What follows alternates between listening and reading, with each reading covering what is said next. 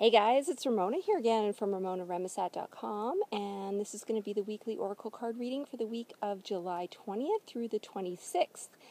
And I'm here on holiday with my family on beautiful Vancouver Island, British Columbia, and I'm in this amazing old growth forest, and I thought, what better place to do this week's reading? So I'm going to go ahead with the flower therapy because there are just so many gardens and lush flowers everywhere around on this island. So we'll go ahead and get started with these cards right here. So I'm going to go ahead and shuffle. And that one's going to be for the beginning of the week. And let's see, this one's going to be for the middle.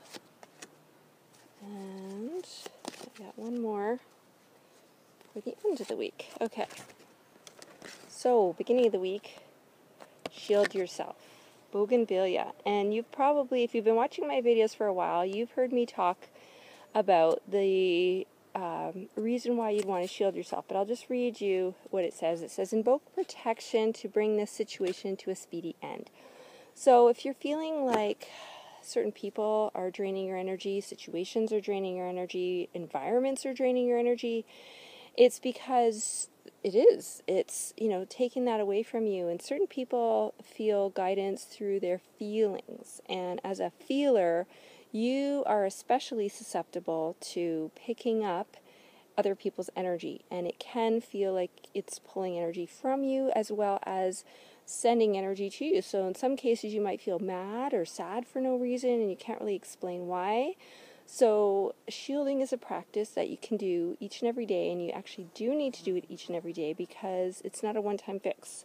So the way I do it is I work with Archangel Michael, who's the protection angel, and I just say, Archangel Michael, I call on you now, please encircle me in the white light of God's love and divine protection. And I do that every morning as I get up and I start my day and I'm brushing my teeth and I'm washing my face and I'm doing my hygiene practice.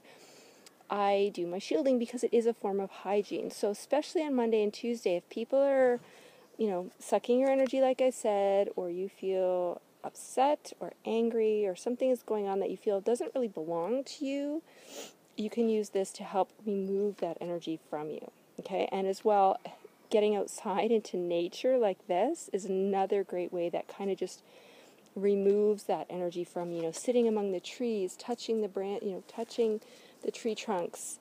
It also grounds you, it centers you, and it is helpful on so many levels. So you can think about that as the week begins. And then in the middle of the week, the big red rose, open your heart.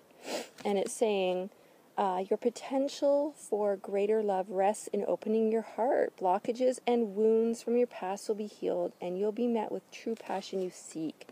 So some of you might be feeling stuck, blocked, not sure how to move forward, or you're kind of trying all the things that you know how to do to move forward and you still feel like you're getting nowhere. So partly what that can be from is holding on to unresolved emotional feelings. So doing some inner emotional work, like forgiveness work, can really help to remove those blocks. And that's part of, opening your heart.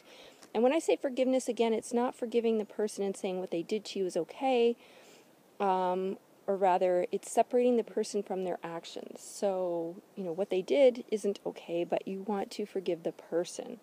And when you can wrap your head around that, sometimes it makes the idea of forgiveness a little bit easier to swallow.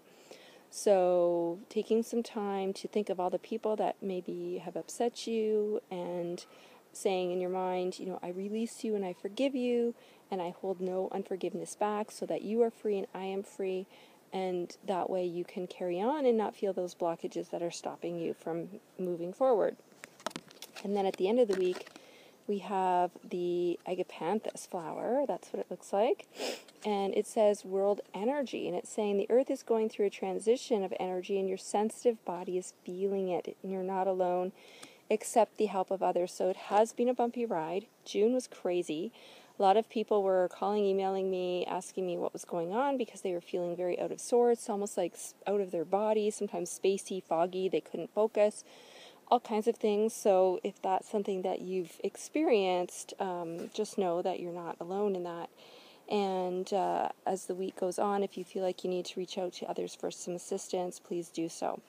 So that's it for this week, and if you can get outside, as I said, it would be a great idea to connect with some of the outside and have a great time. We'll see you all here next week.